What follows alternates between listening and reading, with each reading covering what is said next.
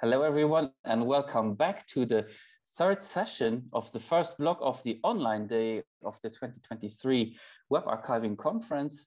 The title of this session is Researching Web Archives, and we are going to go deeper into web archives to see what kind of questions and answers we can only find in web archives and what challenges lie ahead. And with that, let me introduce our panelists.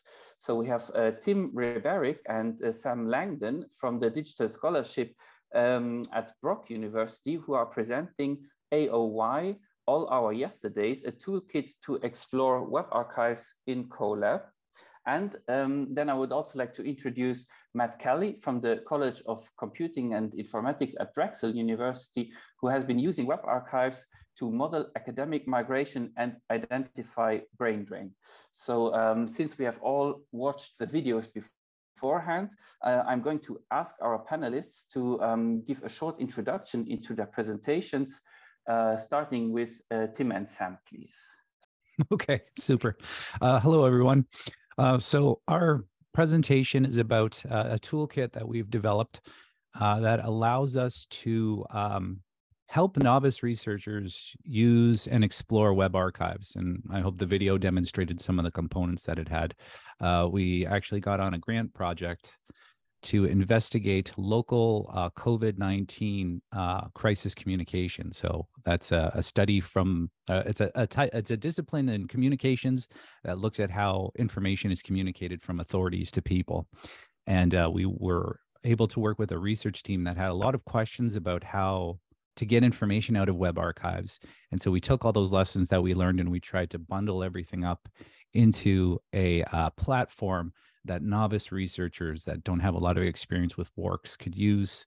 And we built that on top of the ARC toolkit that's part of the Archivit platform, as well as the Google Colab environment, because I really enjoy notebooks and I think they're very useful for novice researchers. And so, yeah, and that's what led us to this point. So now we're at a spot where we have a little bit of a beta that actually works. And so now we're looking for other research teams that might want to use that or help us guide development of it. And yeah, I don't know, Sam, if you want to add anything else, but I think that covers it. Yeah, I think that's a pretty good summary of where it's at right now. Yeah, thank you. Yeah, what I liked about the demo you showed in the video is really this step-by-step approach with just a few clicks. You can move along and you don't seem to be overwhelmed with too many options and by the outcome also of your queries. Okay, then moving on to Matt, please, would you give a short introduction to your presentation, please? Sure, yeah, so my presentation was about a project, it's an NSF funded project where we're trying to utilize web archives to track academic migration of faculty at historically Black colleges and universities in the United States. And so the point here, we'd be interfacing with web archives from sort of the end user perspective. And this was a little bit problematic because trying to look at historical HBCUs, the location of where this faculty actually was listed in the past has changed over time.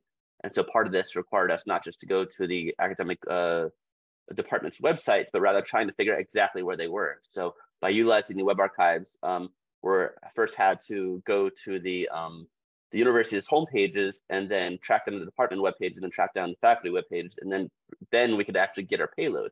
But even that was problematic because even some of the universities had changed locations over time, changed URLs. And so this is really an effort, a part of an effort, a side effect of it was this notion of what we call quasi-canonicalization.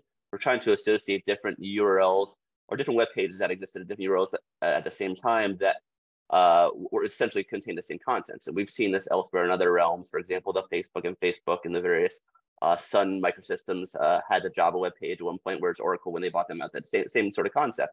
The idea here was ultimately we want to be able to not just identify where the faculty was, but also develop a methodological approach to be able to use this in other domains beyond just identifying faculty. So this presentation was about sort of describing our progress so far in doing so. And we've been able to effectively use web archives as sort of the first step to identify the faculty at the different universities in the past And our ultimate goal is to track academic migration. We do have some data points in there. And so we're taking this data that we're getting from the various web archives, and we're dovetailing it with a couple other data sets that are a little more curated, but not nearly as complete. So sort of one facet of the web archives and the manual collection process is it's relatively thorough. I wouldn't say comprehensive, but it's contains much more data, both noise and signal that we need when trying to identify the faculty. So we look at like the curated data sets, and they contain maybe 3 departments at universities in the past, whereas in fact the university had like 20 departments or something like that. But so they're just sort of balanced. So we've definitely found value in using web archives, and we're using a memento aggregator to get these different pages. In the past we found that are mostly prevalent, them being the US universities for the Inner Archive, which was sort of a unfortunate side effect, but that's definitely what we've found. So yeah, this presentation was mostly just describing sort of our progress on this project so far. All right, thank you, Matt. I think your presentation really illustrates really well how quickly the amount of data you want to work with grows exponentially while progressing in your research, and also the gaps that you encounter become more and more apparent. So I'm going to move to a question that I'm going to put to both presentations. Have actually talked about the complexity of working with work files and how quickly the amount of data to be handled can be overwhelming. Maybe if we imagine looking 5 or 10 years into the future, what changes would you like to see happen, or what areas do you think have to improve the accessibility for web archives for researchers? And maybe Matt, if you want to start, maybe. Sure. Yeah. So I can speak of some of the recent innovations. I think the web work files in particular have become much more accessible in probably the last 5 to 10 years. And looking forward, I hope that continues further. I know particularly with the web recorder package and trying to do data science on works has become so much easier with the Work.io library. And so I have students working with works, whereas in the past, they could only really use the works from a replay perspective. So I'm anticipating the tooling will get a little bit better, while at the same time you want to abstract it where the web archives can be used for research purposes without having to work with works. But at the same time, for those that want to do the sort of analysis that requires you to work with the works, the tooling will hopefully, ideally, improve a little more. Tim and Sam, would you like to add to that? Yeah, of course. I think what's really great, and I encourage everyone to check it out if they haven't already, is the Arc platform that's built into the Archivit tool that creates CSV file derivatives of work files. So if you hand someone over a 4 gigabyte, zip file effectively, as a novice researcher, someone that's not familiar with how these things work or operate, that's very overwhelming. But if you go to this web interface, click through, and you get a nice CSV file that then you can take to whatever platform you're comfortable with, like R or Python or a notebook, or even just like Excel if you really wanted to. I think that's going to go a long way. But part and parcel of that is like the training and the teaching to make sure that people understand the way those steps work. So we have all our web pages, we crawl them, we create works, and then we can create CSV files. Developing that pipeline and getting really good about describing those steps, I think, will be the challenge. But I mean, once people figure that out, it'll be a lot easier to work with the output of works as opposed to just the works themselves. I see. Thank you. I completely forgot to mention that, of course, all the attendees are encouraged to ask their questions in the Q&A tab, and you can use the CC icon to turn on automatic captions. Tim, you just mentioned documenting and describing the steps. We often talk about the importance of documentation in order to better understand the gaps and obstacles encountered while archiving the web. In what ways could web archives also improve their documentation and collection policies in order to make researchers more aware of possible limitations? Yeah, that's a great question. What I immediately come back to is like we use Archivit to sort of build our collections. And I think the best way to sort of tell researchers what's in them is to bolster that display, or maybe have the metadata associated with those presentations of archives a little bit more full-fledged and built up a touch, so that you kind of have an idea of like, I think one of the challenges, and certainly what we came across during the preliminary stages of this, is that we had a faculty member whose expertise was in communications and said, can I ask this question of this data? And then we'd have to deploy our RAs to sort of devise some scripts and notebooks that could make that happen. So it is certainly a challenge, and that's the $1 million question. But I think that metadata, maybe we need to create a schema or a layer that describes sort of what's possible with the data, as opposed to just what the data is about. It's kind of very, self-referential, but I know it's a challenging question. It's something, that'll keep us all employed for the rest of our careers. That's for sure. You, I already have a question in the chat to Matt. You mentioned quasi-canonical, it's a difficult word, canonicalization, maybe. Please, could you talk a little more about what this means and how you used it to tidy your data, and also how to pronounce it correctly, please? Sure, yeah. So this notion of canonicalization is the idea of being able to associate different URLs together in the past. So essentially the www.example.com and the example.com together, including the index.html page, all these different URLs that would signify the same web page. And so that is conventional canonicalization as used in web archives, and most replay systems and indexing systems use this. And so what we are finding, and this has kind of been, existed, just not, I don't think necessarily identified as this concept of quasi-canonicalization, where in fact the same web page has existed at different locations in time. So I gave the example, I think, in the presentation of the Java web page, but we also are finding this for example, one of the HBCUs we're looking at is Howard University, for instance. If Howard existed at howard.edu and then like www.howard.edu at the same time, perhaps it's the same thing. And if you go deeper down into, for example, a faculty page that existed at different points in time, when in fact it's the same web page, just happened to move domains, then that is an instance of what we're calling a quasi-canonicalization here. And this is useful for exploration when you know the same sort of expectation of data is going to be there over time to a certain point until it drastically changes and perhaps URL changes. So yeah, that's what we mean by quasi-canonicalization there. And so this is used in our research for being able to identify, for instance, the different faculty pages that existed at different locations in time when in fact they're the same web page. So it's rather being able to have, what we're trying to facilitate is having some secondary identifier to associate these different URLs together, rather than using the basis of the URL as the key. And I think this is a powerful notion, because if you can do that across different web archives, or within one web archive, saying a web page existed at drastically different locations, then in fact you're able to get a more representative picture of a page in the past, rather than relying on the URL as the key. And so it's one of sort of this balance that we're trying to strike here. And I think it was exhibited, at least its usefulness, in this project that we're working on. Yeah, thank you, Matt. I have another question to Tim and Sam. You mentioned in the presentation that next step is a complete base set of analysis notebooks. Can you give a few examples of what is missing now from the toolkit and what you are working on at the moment? Sam, do you want to just mention the notebooks you're currently working on?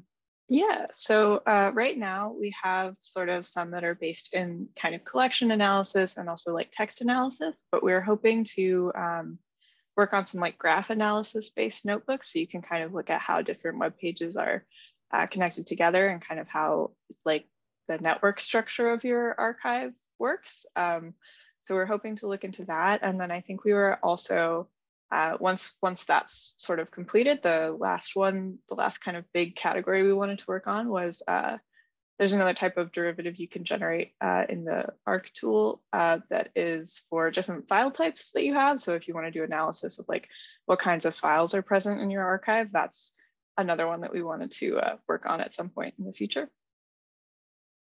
Yeah, the ARC platform has, I think, 5 categories of derivatives that it generates for you. And we want to make sure we have a few notebooks that explore that data for each of those 5 categories. So we spent a lot of time on text analysis, and Sam has done a bang-up job making a word cloud generator, because from our feedback, that's what drives the process a lot. And people love to see that, and it's very visual, and like it conveys a lot of information. So we've spent a good time on word clouds and sort of the preliminary text analysis. We want to build into the sort of more nitty gritty, so that For example, we had LDA topic modeling as a thing. I'm sure a lot of novice researchers have no idea what that is. So I think we need a couple of notebooks to get us between word cloud and, you know, topic model. And we are working with another research team that has a grant to explore the toolkit and how it works. So we're going to do some A/B testing, user feedback to see if we can sort of build those steps in and see what's missing. So maybe next year, who knows, we'll talk about how that happened. But yeah, it's work currently underway. And you also mentioned that you're looking for collaborators for testing. What do people need to take part in the testing in terms of skills and the hardware, software? What do we need to bring to help out? Yeah, awesome question. I think what we came up with a bunch of questions during our first research grant project to write a paper for that communications professor. Now we're at a spot where, like, what other questions does a researcher ask out of a web archive that a notebook would be able to generate and solve for them? So both of us come from a more technical tradition. We're good at writing code and applying algorithms to stuff, but we don't know what a historian or a community health researcher would need. So basically, you know, the only criteria or the thing we're asking is if someone has access to an archive and they have some questions about it and they don't know how to connect those two pieces, you know, we'd love to partner with them just to see how viable it is. The university down the road from us has gotten in contact and we're kind of having a chit chat about what's possible. But yeah, certainly that's where we're at, because we can keep making notebooks that do interesting, weird, algorithms on text or, you know, generate all the word clouds we want. But if that doesn't help actual frontline researchers generate their thesis or write journal articles, you know, like we need that tie in with a research team that has that need, but not maybe the expertise to accomplish it. And I see already with Michelle, you have a new collaborator who will be in touch about the toolkit and who also has two questions. What is the boilerplate removal tool library used for? And can the toolkit operate on WAC-Z files as well? Well, Sam, I don't know. I'll let you try it first, unless you want me to try an answer, because you're the boilerplate removal tool. I'm not exactly sure what the library is called off the top of my head. A lot of the for the derivative generation notebook, which we talked about in the presentation, that's built off of another really great toolkit called the Archives Unleashed toolkit, which is like a command line based tool. And so they use a boilerplate removal library in their tool. So we didn't directly implement that. It's based off of that tool. So I'm not entirely sure what that library is off the top of my head. I'm not familiar with WAC-Z files, but that's certainly, now that we know that this is a thing of interest, this is kind of really what we're looking for, is like for people who are working with data to tell us, like, here's what I'm interested in, or here's what I need to support, so that we can kind of look into seeing if we can support those things. So we don't currently support WAC-Z files, but maybe we could. All right, great. Thank you, Sam. And I have another question for Matt. Are there any plans to present the, again, quasi-canonization of URLs, which I think is like creating a family tree for the content of the web pages in a network graph, or any other form of researchers? Well, I think the process of being able to identify this this phenomena of quasi-canonization is useful beyond our use case here. And so I think the contribution there, and it's sort of like side contribution of the project, is the methodology of being able to identify them as having sufficient similarity to indicate quasi-canonization. So while we can publish them in the scope of our project, I'm not sure it would necessarily be as useful. And while we still intend on doing that for the sake of